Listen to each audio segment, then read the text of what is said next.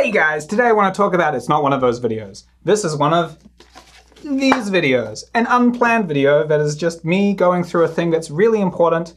There's not going to be any animations or pings and pops and VFX, and you're not going to see a map that zooms. I mean, I might add one in, because when I'm editing this, I'll be like, God, I'm boring. This is something that's in the news, buried in the news, and I suspect that's exactly why it's even happening. Bill 39, which is the proportional representation bill.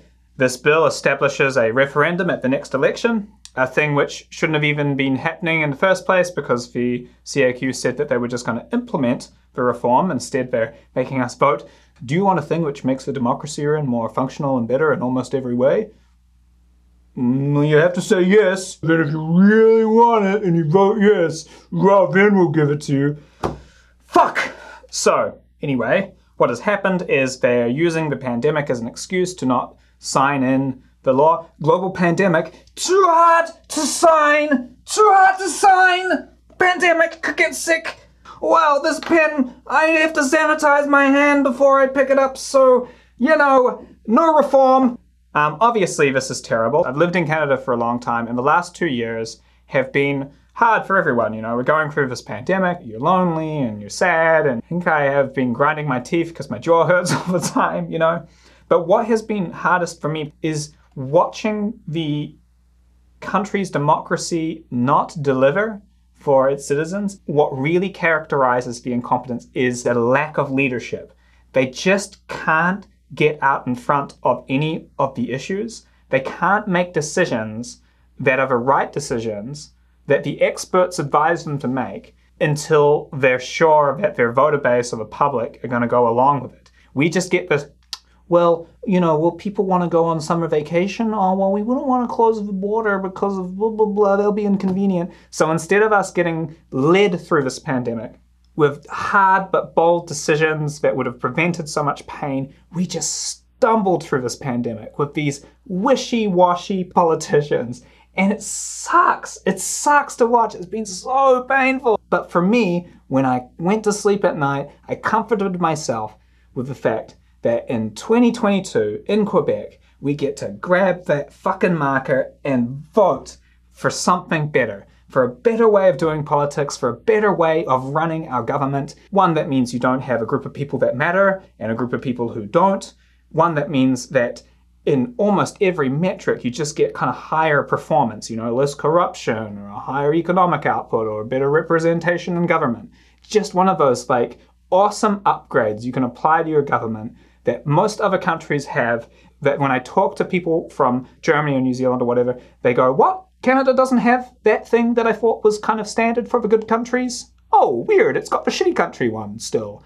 Weird, why is that? It's like we still have private healthcare, or we don't have freedom of information legislation. We haven't done one of those fundamental things that's just part of running a country, a modern country, better. They're basically wanting to take that away. We don't even get to vote on the thing. They'll kick it and they'll be like, well, if you vote for us this time, then we'll blah, blah, blah. So this is why I'm making this. If you live in Quebec, I will encourage you to do something that will demonstrate exactly what's wrong with our current political system, but it will help. And by the way, this matters to me more than anything. Everyone who's friends with me is just like, Jesus Christ, Paige, yes, electoral reform. In 20 years' time, after it passes, you'll go, oh, geez. I promise. Like right now, you're like, well, I don't know, like, why should we give women the vote? Trust me, you want to give women the vote.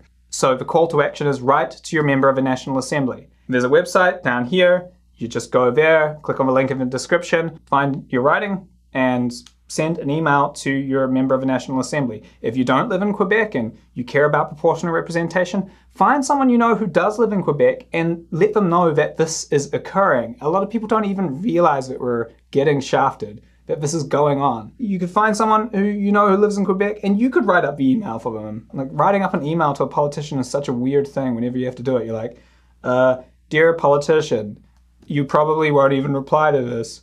Here's just me saying I want this. Now it's interesting to me that in the actual exercise of saying to these people, just letting you know that I care about this, we can see why the first past the post system sucks.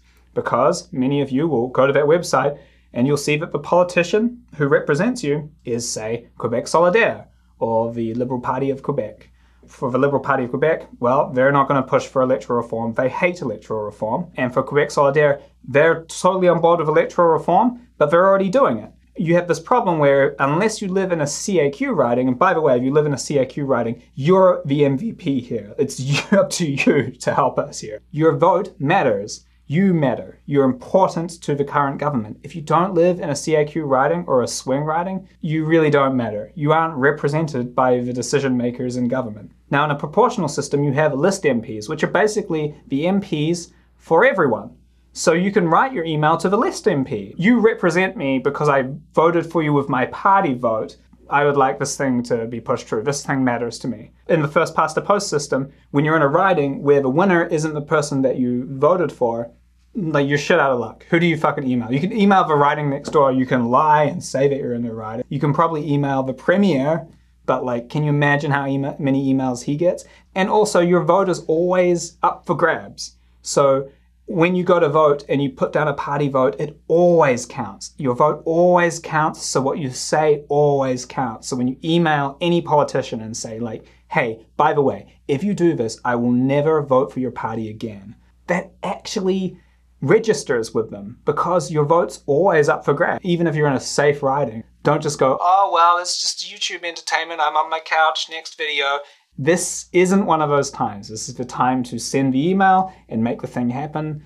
Basically, every government has mishandled this pandemic, left, right, doesn't matter. It's been just a giant parade of incompetence. It's not about that. It's about the systems. If we create systems that produce better politicians, then we get better governance. And we have a system that creates worse politicians. And we got the bad governance that we fucking deserve. If you don't write to the politician, then you don't have any right to complain. If the party doesn't matter, it's the system. The system is broken. The broken system produces broken results. Garbage in, garbage out.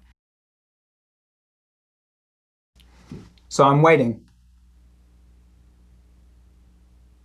I'm waiting for you to go to that website. I hope you've gone to the website.